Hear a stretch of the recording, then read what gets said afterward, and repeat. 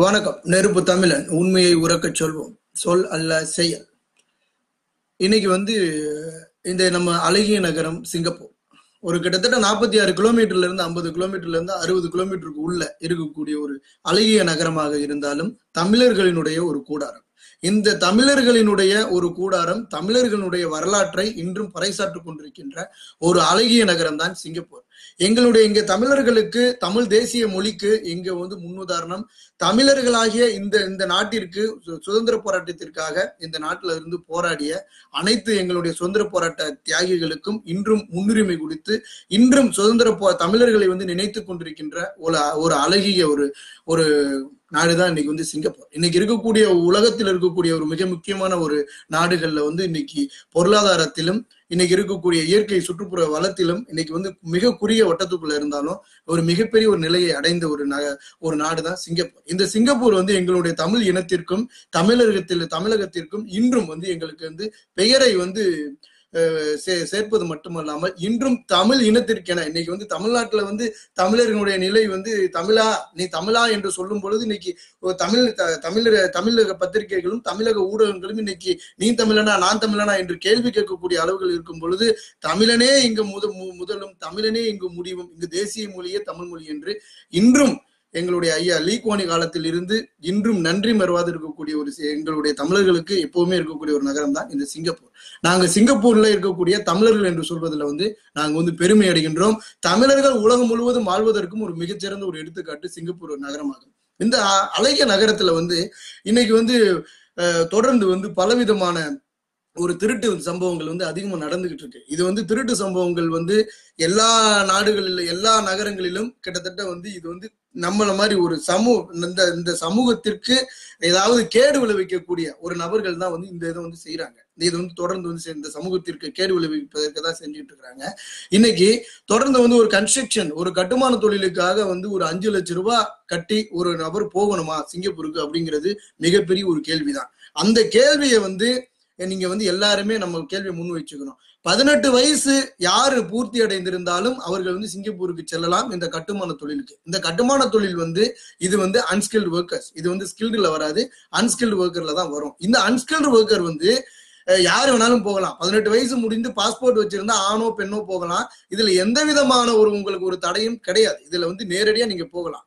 ஆனா ஒரு காலகட்டங்களை விட இன்றைய காலகட்டங்கள்ல என்ன இருக்கு அப்படின்னா, இன்னைக்கு நீங்க ஒரு காலகட்டங்கள்ல மிக குறைந்த அளவு தொகைகள் கட்டி கொண்டு செல்லும் பொழுது அந்த தொகைக்காக நீங்க அதிகமான ஒரு வருமானங்கள் ஈட்டிய காலம் அது ஒரு கணக்காலம். ஆனா இன்றைய காலகட்டங்கள்ல காலங்கள் கலிகாலமாக மாறிவிட்டது. இன்னைக்கு உங்களை முழுவதுமாக இன்னைக்கு வச்சு செய்து கொண்டிருக்கின்ற இந்த ஏஜென்ட்கள். இந்த ஏஜென்ட்கள் என்னென்ன செய்யறாங்க அப்படின்னா, ஒரு நபரை இன்னைக்கு தமிழ்நாட்டுல இருந்து கிராமத்துக்குள்ள இருந்து ஒரு நபரை எடுக்கணும் அப்படின்னா கிராமத்துல ஒரு ஏஜென்ட், அதே மாதிரி தமிழ்நாட்டுக்குள்ள நகரத்துல திருச்சியிலயோ மதுரையிலயோ இல்ல சென்னையில ஒரு ஏஜென்ட், அதே மாதிரி ஒரு நார்த் இந்தியாவில ஒரு ஏஜென்ட், அதுக்கப்புறம் ஏசியா கண்ட்ரி உள்ள எங்கேயாவது சிங்கப்பூர்ல ஒரு ஏஜென்ட் இருப்பாங்க. அதே மாதிரி அவங்க கூட டைப் பண்ணி சைனாவிலயோ இல்லைன்னா ஹாங்காங்லயோ ஒரு ஏஜென்ட் இருப்பாங்க. அப்ப சராசரியா 5 குறைந்தது ஒரு 5 நபர்களை வைத்துதான் இன்னைக்கு இந்த தொழில் செய்யப்படுது. இந்த தொழில் 5 நபர்களை வச்சு செய்யப்படும் பொழுது சராசரியா ஒரு நபருக்கு 50,000 ரூபாய் நீங்க வச்சுக்கிட்டீங்கன்னாலும் சராசரியா அந்த 5 நபருக்கு 2.5 லட்சம் ரூபாய் ஆச்சு. இதுல தலைமை பொறுப்புல இருக்கிறவங்க யாரு? தலைமை பொறுப்புல இருக்கிறவங்க என்ன செய்வாங்க? எனக்கு 1 லட்சம் ரூபாய் கொடுங்க அப்படின்னு ஒரு நபருக்கு கேட்கலாம். அப்ப குறைந்தது ஒரு 50,000 ரூபாய் வச்சு ஒரு நபர் செய்யும் பொழுது அப்ப எந்த அளவுக்கு போகுது அப்படிங்கிறது ஒரு கேள்விக்குறி.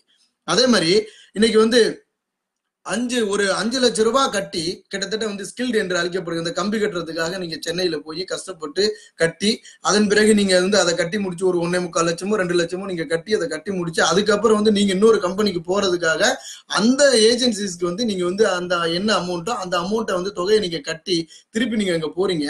அங்க போனோன்னா நீங்க முதல்ல நீங்க புது நபராகத்தான் போவீங்க.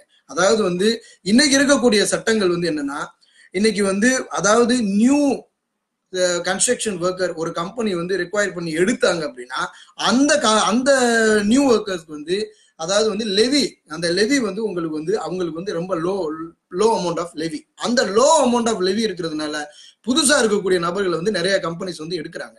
அது எடுக்கிறப்ப நீங்க வந்து குறைந்தது வந்து ஒரு 5 லட்சம் ரூபாய் வரைக்கும் செலவு பண்ணி 5 லட்சம் 6 லட்சம் இல்ல 4 லட்சமே நீங்க செலவு பண்ணி போனீங்கன்னாலும் அந்த கம்பெனி என்ன செய்யுதுன்னா இந்த கன்ஸ்ட்ரக்ஷன் ஒர்க்கர்ஸை வந்து வச்சுக்கிட்டு அதன் பிறகு கரெக்டா வந்து உங்களை வந்து ஒரு வருஷம் வரைக்கும் வச்சுக்கிட்டு ஒரு வருஷத்துக்கு உள்ள உங்ககிட்ட வாங்கின அந்த 4 லட்சம் ரூபாய திருப்பி இதே உங்களுக்கு சம்பளமா கொடுத்து அதுக்கப்புறம் வந்து உங்களை கேன்சல் பண்ணி விட்டு திருப்பி உங்களுக்கு ரெனியூவலுக்கு வந்து அப்ளை பண்ணாம அனுப்பிச்சிருவாங்க. அது ஒரு பக்கம் இருந்தாலும் இதுல வந்து நம்ம ஆளுங்க போற நபர்கள் வந்து இதுல உங்களுடைய பெர்ஃபார்மன்ஸ் இருக்கு, நீங்க எப்படி செயல்படுறீங்க அப்படிங்கிறது இருக்கு. நீங்க யாரையும் பேசக்கூடாது, நீங்க அடிமையா இருக்கணும், அது போன்ற ஒரு சில இதெல்லாம் நீங்க அந்த இடத்துல இருந்தீங்கன்னா உங்களால வந்து அந்த ஒரு வருஷம் போக முடியும். இதையும் நம்ம வந்து ஒரு கேள்விக்குறியாதான் வைக்கணும். அப்ப இதெல்லாம் எப்படி நடக்குது அப்படின்னா இதெல்லாம் வந்து இதெல்லாம் நமக்காகவே பாதைகள் உருவாக்கப்படுகின்றது. இந்த மனிதர்களாக இருக்கக்கூடியவர்கள் இன்னைக்கு வந்து நீ தமிழனா நான் தமிழனான்னு கேள்வி கேட்கறது ஒரு பக்கம் இருந்தாலும் அதிகமாக இன்று உலகம் முழுவதும் ஏமாற்றுவதில் முதலிடம் படைத்துக் கொண்டிருப்பது நம்ம கிராமத்தில் இருக்கக்கூடிய தமிழர்களும் என்பது 100% உண்மை. நீங்களும் தமிழன் தான், நானும் தமிழன் தான், ஏமாத்துறவனும் தமிழன் தான், ஏமாறுறவனும் தமிழன் தான். ஆனா இது வந்து தொடர்ந்து வந்து இன்னைக்கு கிராமத்துல ஒரு ஏஜென்ட், நகரத்துல ஒரு ஏஜென்ட், வேற ஒரு நாட்டுல ஒரு ஏஜென்ட், இன்னொரு நாட்டுல ஒரு ஏஜென்ட், 5 கைகள் மாறும் பொழுது இந்த தொகையில் வந்து அதிகமாகுது. அதே மாதிரி இந்த ஒரு வருஷம் முடிஞ்ச உடனே உங்களுக்கு இந்த ஒரு வருஷம் அந்த ஒர்க் பர்மிட் காலம், அதாவது இந்த ஒர்க் பர்மிட் வந்து கன்ஸ்ட்ரக்ஷன் ஒர்க்கருக்கு முடிஞ்ச உடனே உங்களை திருப்பி அனுப்பிச்சிடறாங்க. திருப்பி கிடைக்காது. திருப்பி நீங்க வேற ஒரு கம்பெனிக்கு போறப்ப மறுபடியும் நீங்க வந்து குறைந்தது 2 லட்சம் 3 லட்சம் கட்டி போகணும். அந்த 2 லட்சம் 3 லட்சம் தான் திருப்பி உங்களுக்கு கொடுப்பாங்க. இதுதான் நடக்கும். சராசரியா ஒரு நாளைக்கு 18 வெள்ளி சம்பளம் கொடுத்தா 18 வெள்ளி இன்னைக்கு 50 ரூபா வைக்கலாம், 48 ரூபா வைக்கலாம். அது என்ன ஆகுது? அதே மாதிரி ஒரு நாளைக்கு வந்து எல்லா கம்பெனிலையும் வந்து உங்களுக்கு ஓவர் டைம் வேலை கொடுக்கறது இல்ல, கிடைக்காது. அப்ப சராசரியா நீங்க வந்து ஒரு 18,000 ரூபாயில இருந்து ஒரு 25,000 ரூபாய் நீங்க சம்பாரிச்சீங்கன்னா உங்களுக்கு தங்குறதுக்கு மட்டும்தான் அவங்க கொடுப்பாங்களே தவிர உங்களுடைய சாப்பாடு, உங்களுடைய தேவைகள், உங்களுடைய சொந்த தேவைகள், நீங்க வந்து அலைபேசி பயன்படுத்துறது, நீங்க வந்து சமூக வலைதளங்கள் இன்டர்நெட் பயன்படுத்துறது, இது எல்லாமே உங்களை சேர்ந்தது. அப்ப இதெல்லாம் எவ்வளவு மிஞ்சும் அப்படின்னா ஒரு 10 ரூபா மிஞ்சுது அப்படின்னு வச்சுக்கிட்டாலும் 10 ரூபா மிஞ்சிச்சுன்னா நீங்க 5 லட்சம் ரூபா வாங்கினா அதுக்கு வந்து ஸ்பீட் இன்ட்ரெஸ்ட், எக்ஸ்பிரஸ் இன்ட்ரெஸ்ட், இல்ல நீங்க லோ மார்ஜினோட இன்ட்ரெஸ்ட், இதுக்கெல்லாம் வந்து அந்த இன்ட்ரெஸ்டினுடைய கணக்கு என்னாச்சு? அதை யாரும் இங்க கணக்கு பண்றது இல்ல. இன்னைக்கு வீட்டுல வந்து எவனாவது ஒருத்தர் இருந்தானா அவனை வெளிநாட்டுக்கு ஏத்தணும் இல்ல வெளிநாட்டுக்கு அனுப்பிச்சு விடணும்னு கவனங்களா இருக்குமே தவிர நம்ம யாருமே அங்க போனா நம்ம வந்து எவ்வளவு எடுக்க முடியும் அப்படிங்கிறது ஒரு கேள்விக்குறிதான். அதனால கட்டுமான தொழிலாளர்கள் அதிகமாக பாதிக்கப்பட்டு கொண்டிருக்கின்றனர். இது வந்து அரசாங்கம் வந்து ரொம்ப நாணயமாகவும் நேர்மையாகவும் செயல்பட்டு கொண்டிருக்கின்றது. ஆனா இதை யாரு ஏமாத்துறது அப்படின்னு கேட்டீங்கன்னா எல்லா நாடுகளிலும் இருக்கக்கூடிய கயவர்கள் தான் இந்த ஏமாற்று வேலையை செஞ்சுக்கிட்டு இருக்கிறாங்க. அதே மாதிரி ஒரு கம்பெனி வந்து திறக்கிறதுக்கு முன்னாடி ஒரு கம்பெனி வந்து ஒரு 10 பேர்கிட்ட வந்து ஆளுக்கு ஒரு 5 லட்சம் வாங்கினா கிட்டத்தட்ட அது எவ்வளவு ஆச்சு? 10 நபருக்கு அந்த தொகையை வைத்து ஒரு கம்பெனியை திறந்து அவர்களுக்கு அதுல பாதி சம்பளத்தை கொடுத்துட்டு அதுலயும் கேன்சல் பண்ணி விட்டு அந்த ஒரு வருஷ காலத்துக்குள்ளேயும் அனுப்பிச்சு விட்டுட்டு இருக்கிறாங்க. இதுவும் தொடர்ந்து நடந்து கொண்டிருக்கின்றது. இதுவும் இங்க சிங்கப்பூர்ல தான் நடக்குது. ஆனா முதல்ல தயவு செய்து இந்த கட்டுமான தொழிலாளர்கள் நான் சிங்கப்பூர்ல இருக்கிறேன் அப்படின்னு பெருமை பேசுறதுக்கும், என்னுடைய உறவுகளா இருக்கட்டும், என்னுடைய அண்ணன் தம்பியா இருக்கட்டும், கிட்டத்தட்ட எல்லாருமே சிங்கப்பூர்ல தான் இருக்கிறோம். இது வந்து பலருக்கு எதிரான ஒரு கருத்துக்கள் தான், ஆனால் உண்மை. ஏன்னா ஒவ்வொருவனும் பாதிக்கப்பட்டு நான் இன்னைக்கு இந்த பாதிப்புகள் அடைந்தேன் அப்படின்னா அது மற்றவர்களுக்கு ஒரு உதாரணமாக இருக்கும் பொழுது அவர்களினுடைய வாழ்வாதாரத்தை வந்து பாதுகாத்துக் கொள்வதற்கான ஒரு மிக முக்கிய ஒரு காரணமாக இருக்கும். ஆனா அதை யாரும் இங்க செய்யறது இல்லை. அதனால நாம கடந்த பாதைகளை நல்லதோ கெட்டதோ அந்த நல்லதை வந்து சமுதாயத்திற்கு எடுத்து கூறுவோம் அப்படிங்கிறது தான் என்னுடைய ஒரு நோக்கம். இதுதான் என்னுடைய செயல்பாடும் என்னுடைய பணியும் கூட. இதுல வந்து எதிர்ப்புகள் இருக்கலாம், இதற்கு மாற்று கருத்துக்கள் இருக்கலாம், அதை பற்றி நான் கவலைப்பட போறது இல்லை. என்னைக்கு ஒருத்தன் சமுதாயத்திற்கு வந்து இவ்வளவு விதமான எதிர்ப்புகளை சந்திக்கிறவனோ அவன் உயிருக்கு எவனும் பயந்தவனும் அல்ல. தமிழன் அஞ்சுவதும் அடிபணுவதும் அவனுடைய எண்ணமும் அல்ல. அதனால தொடர்ந்து இது ஒரு பக்கம் போகுது. அதே மாதிரி இந்த 8 லட்சம் ரூபாய் கட்டி இன்னைக்கு எஸ்பாஸ் அப்படின்னு நீங்க போனீங்கன்னா தயவு செய்து இது போன்ற தவறுகளை செய்யாதீங்க. இது போன்ற தவறுகளை மீண்டும் மீண்டும் செய்யாதீங்க. மிகப்பெரிய ஒரு தவறு. அவ்வளவு பணங்கள் கட்டி போகாதீங்க. 5 லட்சம் 3 லட்சம் 5 லட்சம் ஆளுக்கு ஏற்ற மாதிரி 6 லட்சம் 8 லட்சம்னு 8 லட்சம் ரூபாய் வரைக்கும் இன்னைக்கு வந்து எஸ்பாஸ் ஹோல்டரை வந்து எடுத்துக்கிட்டு இருக்காங்க. அதுக்கு வாங்கிக்கிட்டு இருக்கிறாங்க. இது உண்மை. பல பேர் இன்னைக்கு வந்து தெருவில் நிற்கிறாங்க. பணத்தை கட்டிட்டு அதை எப்படி வந்து அந்த பணத்தை வந்து திரும்ப பெற்றுக்கொள்வது அப்படிங்கிறதெல்லாம் தெரியாம நிறைய குடும்பங்கள் இன்னைக்கு தெருவில் நிக்குது, தற்கொலை முயற்சியில் ஈடுபடுது. இதெல்லாம் நடந்து கொண்டிருக்கின்றது. இதெல்லாம் இந்த ஊடகங்களுக்கும் இந்த அரசாங்கம் நம்மளுடைய இதுக்கெல்லாம் அப்பாற்பட்டு இதெல்லாம் நடக்குது. ஏன் நடக்குதுன்னா இது தப்பு செய்வர்களை தண்டிப்பதற்கான இங்க ஒரு அதிகாரிகள் இல்லை அப்படிங்கிறதுதான் உண்மை. அதனால தயவு செய்து இதை வந்து நீங்க இந்த கட்டுமான தொழிலாளர்கள் நீங்க இவ்வளவு பணம் கட்டி அங்க போய் நீங்க பயனடைறது இல்லை. இன்னும் ஒரே ஒரு உண்மை என்ன சொல்லலாம் அப்படின்னா, இன்னைக்கு வெளிநாடுகளுக்கு நாங்க போகணும் அப்படின்னு நினைக்கிறது வந்து இது என்னையும் உட்பட சேர்த்து நாங்க அங்க போனோம்னா மாது அருந்தலாம், பொம்பளை வச்சுக்கலாம், அந்த ஒரு உணர்வுகளுக்கும் நாங்க வந்து இன்னைக்கு வந்து நிறைய பேர் வெளிநாட்டுல வாழக்கூடியவர்கள் நாங்க அடிமையாயிட்டோம். இது வந்து 100% உண்மை.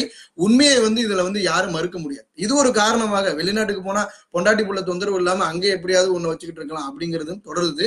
தயவு செய்து இதற்காகவும் எங்களை போன்ற ஒரு சில நபர்கள் வந்து போய்கிட்டு தான் இருக்கிறாங்க. அதனால இந்த ஒரு இதையும் இந்த ஒரு காரணங்கள் கூட அடங்குது. தயவு செய்து நாம இவ்வளவு பணத்தை கொடுத்து ஒரு நாட்டுக்கு போகணும் அப்படிங்கிறது நமக்கு தேவையா அப்படி என்பது நீங்க யோசிக்கணும்.